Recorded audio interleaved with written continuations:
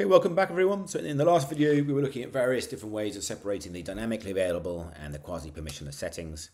And then the last thing I want to do is to look at a nice way of separating the quasi-permissionless and permission settings. Okay. In order to do that, we're going to re-examine our definition of what it means for the adversary to be row-bounded. Okay, so let's do that next.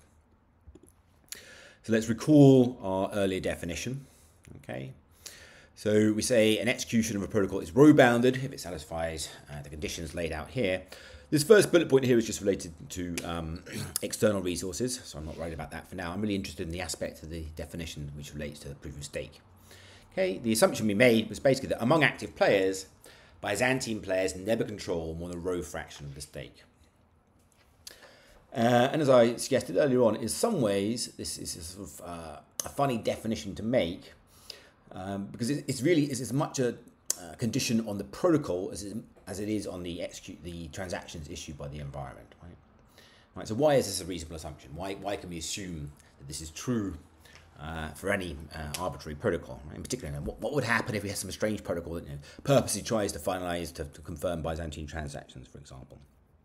So we wrote this definition down basically because that's the way people normally think about things, but it's interesting to examine this further. Okay, so to examine it a bit more, let's start by thinking about why proof-of-work protocols can't be live and consistent in the partial synchrony model. Okay, that might not initially sound relevant, but you'll see that it is in a second. Okay, so in particular, what goes wrong with Bitcoin or with hybrid or Solidar? Right. So we previously considered this sort of generic form of a proof-of-work protocol, a BFT, well, a proof-of-work protocol that sort of integrates BFT-style protocols in the following way. Okay, so you want to think about a proof-of-work protocol, which we start with the genesis block that specifies an initial committee. Then once a committee is selected, they carry out a classical BFT-style permissioned protocol for a while, right, in order to implement the next consensus decision. That consensus decision includes the next sequence of transactions to be committed to the blockchain, as well as determining which players have provided sufficient proof of work in the meantime for inclusion in the next committee. Right? And then we just repeat this process. That committee then carries out the BFT-style protocol to determine the next sequence of transactions and the next committee and so on. Okay, so we just have this rolling sequence of committees. Each one just carries out this classical BFT-style protocol. Now it's interesting to ask here, right? So what goes wrong if we try using such a protocol in partial synchrony? On the face of it, it seems like it might, maybe it should be fine, right? Because BFT-style protocols can certainly be live and consistent in partial synchrony. Okay, and all we're doing here is we're just, we're executing one BFT-style protocol after another, right? So what can go wrong? Well, what goes wrong is that the proof of work produced by honest players might not make its way to the blockchain during a network partition. Right? So maybe the honest guys are producing lots of proof of work, but if we don't hear about it, and if we only hear about proof of work produced by Byzantine players, then we might end up with committees that have Byzantine majorities. Okay, so then it becomes a natural question. Well, actually, can something similar happen with proof of stake? Okay, our previous definition basically just assumed it didn't, but could something similar happen? And the basic answer is yes. Okay, so let's see why. Let's see a simple example that shows you the sort of thing that can happen. Okay, so I'm going to consider the example of what I call the payment circle. Okay, so we're going to consider a set of n players, p0 up to pn minus 1.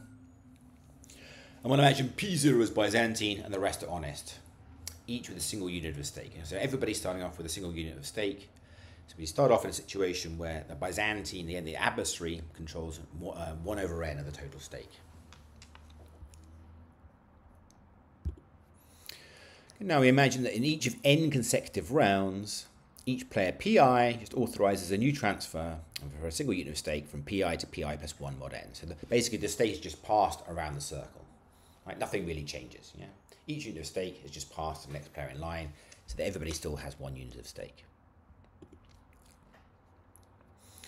Okay, that's n squared transactions overall because we've got n in each round and we're considering n rounds. Yeah, as I just pointed out before, so each round of transactions leaves everyone's stake unaffected. Right? Each player still controls 1 unit of stake. So this set of transactions T allocates the adversary still a single unit of stake, 1 over n of the total stake. Okay, but then the question is, can we extract some subset of those transactions which allocate the adversary more than one over n of the stake? And yes, we certainly can. So now choose T prime to contain the first I transactions issued by player PI. Okay, that's basically just enough transactions to get that unit of stake to P0, our Byzantine player. Okay, this then is a valid set of transactions. Okay, but if you think it through, if you consider this set of transactions T prime, this gives the player P0, the Byzantine player, all n units of stake. Okay, so the set of transactions T just ends up with everybody having 1 unit of stake. The adversary owns 1 over n of the total stake. We take this subset T prime. Okay, now the adversary owns all the stake. Okay, so what does this mean then for proof of stake protocols? Okay, well, I'm going to state that's a rough form of a theorem here, and then we'll make it a bit more precise later on. So basically, if we drop the assumption that the adversary is row bounded and assume instead only that the set of all transactions issued by the environment allocates the adversary most a row fraction of the stake, then proof of stake protocols cannot be row resilient in partial synchrony for any row greater than 0. Okay, basically, we can't deal with any size of adversary more than 0 in partial synchrony in that case. Okay, so that's a rough form of the theorem. Let's go through the details a little bit more.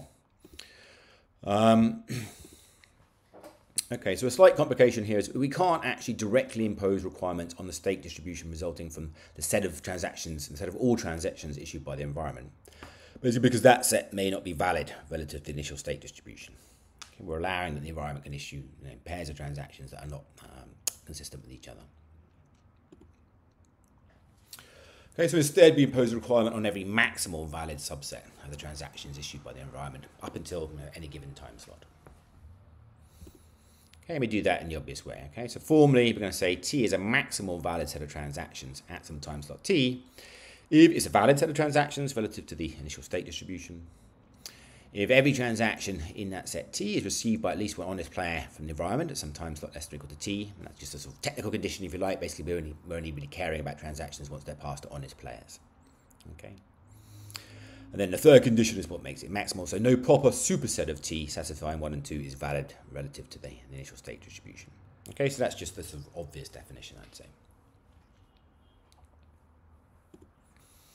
Okay, and then let's call an environment maximally row bounded with respect to the initial stake distribution. If it satisfies the following 2 conditions. So the first condition here is just a sort of technical condition that says we only really care about transactions once they're passed to honest players. Okay, they don't matter until some honest player has seen them.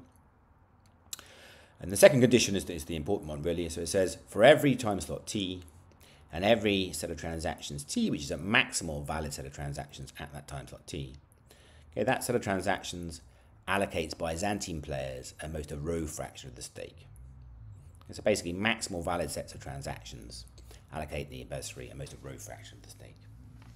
Okay, so this is now a condition on the transactions issued by the environment rather than the protocol.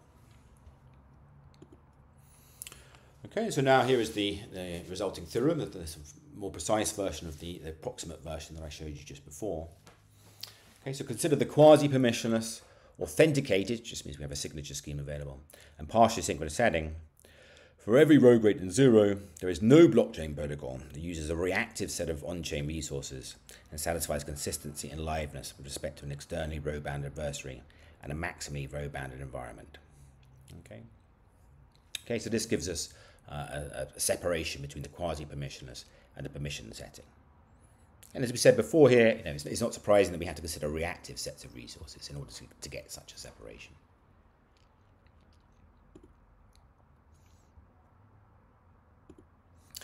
Okay, so in some sense that might sound like bad news. In fact, we can deal with this issue.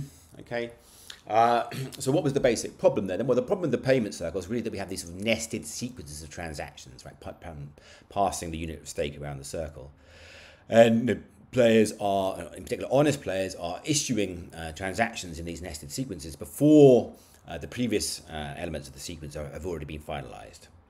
Okay, so what we can do is we can show that things won't be so problematic, basically, if honest players wait to finalize transactions if they wait for, before issuing a transaction TR, we basically have to wait for all transactions that TR relies on to be valid, to be finalized.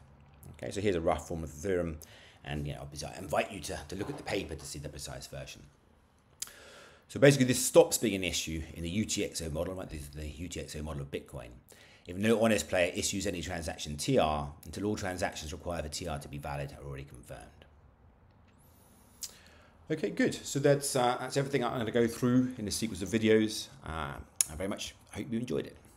Bye-bye.